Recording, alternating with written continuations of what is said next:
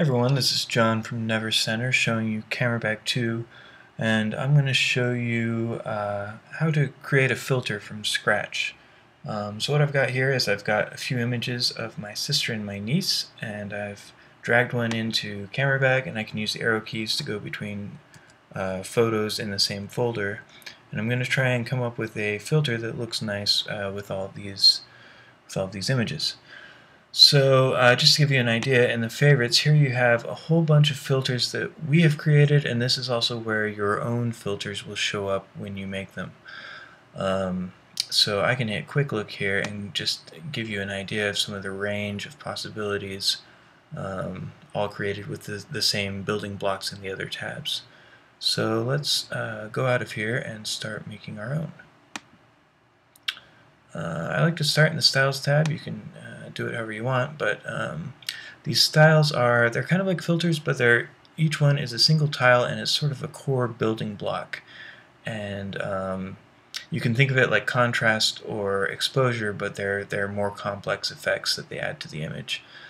So I'm going to start by adding some instant to the image, and I'll turn down the amount a bit.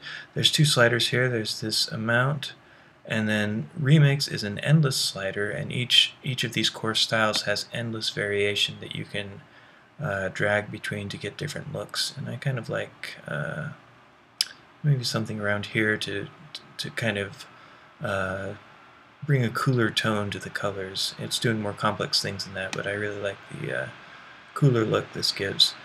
I can hit the power icon to turn it off and compare with the original image, and as I add more tiles I can come down here to do that with all of the tiles at once.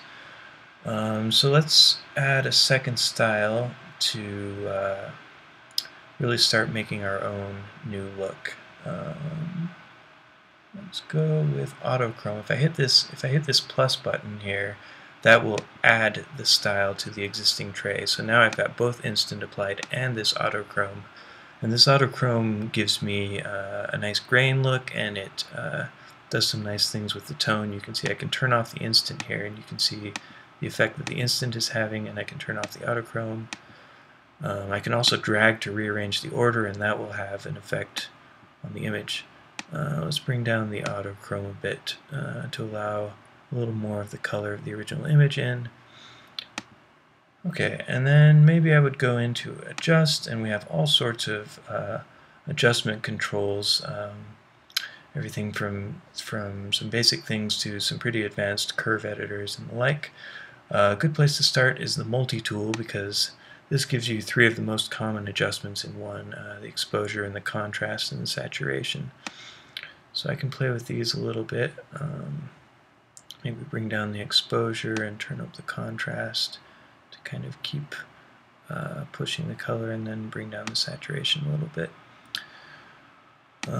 I might also go in and add some vignette, just to really bring the focus to the center of the image. Vignette has three sliders here, as you can see. Radius, the sharpness. You can see it goes all the way to 100%. We try to make as many of our sliders go all the way to 100% and 0% as possible, so that you have a full range of control. You know, obviously at 100% this one's a little bit like a Looney Tunes cartoon or something, but you can turn that down. The radius, and then maybe bring down the amount somewhere around there. And again, I can arrow between images and see how this is looking. I might want a little bit more vignette showing up in that white corner there, so maybe I'll turn this up a little bit more. And I could play with this all day, but I'll leave it here for now. And so this, I can save the image, of course, with this filter, but I can also save the filter itself, this new look I've created. I can do that by going into the File menu and using these commands, or I can just hit the plus key, and the plus key will add this filter to the favorite filters, excuse me. So this is adding quite a bit of drama to the image, so I'm going to go ahead and call this filter drama. Hit save, and you'll see that here in the favorite filters list that we looked at earlier, there is now a filter called Drama, which is mine. It's next to all of these other looks, and now whenever I do quick look, it'll show up, and whenever I use the program, I can use this new filter as a starting off point. I can still come in and edit everything and create more new looks from here.